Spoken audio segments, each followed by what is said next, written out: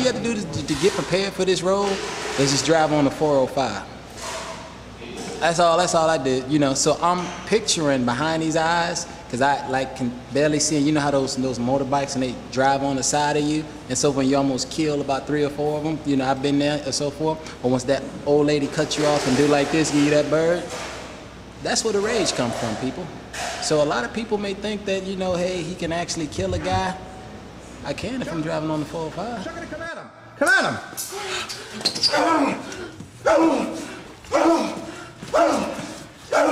These contact lenses feel like I'm looking like this through binoculars.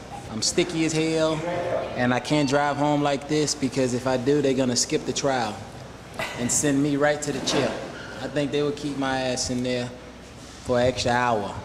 So it just, you know, black man blood on them. It's already, I mean, hey, what more do you need, you know?